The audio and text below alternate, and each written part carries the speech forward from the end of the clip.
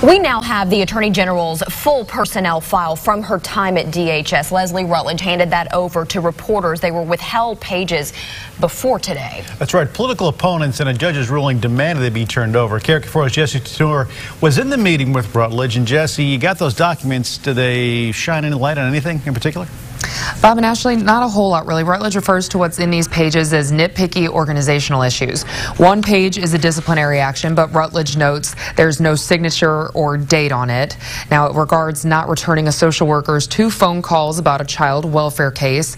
Another in this packet here is a counseling statement regarding another foster care child case.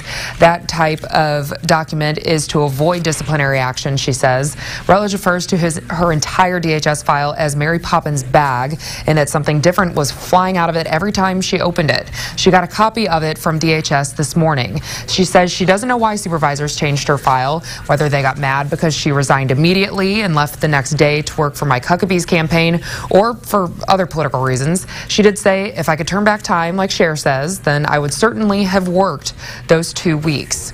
And she did say that as far as the lawsuit goes from the Democratic Party of Arkansas, Rutledge calls on DHS and the governor to appeal it. She says this isn't in her interest, since releasing the documents today kind of made it moot on her end. She says this is all really for public employees. What information can be released about them under the Freedom of Information Act? Her chief of staff said what she has done here today is take the politics out of this. Now it's about the rule of law. He says there is a good possibility the Supreme Court will hear it, so we'll have to wait and see on that. Back to you guys.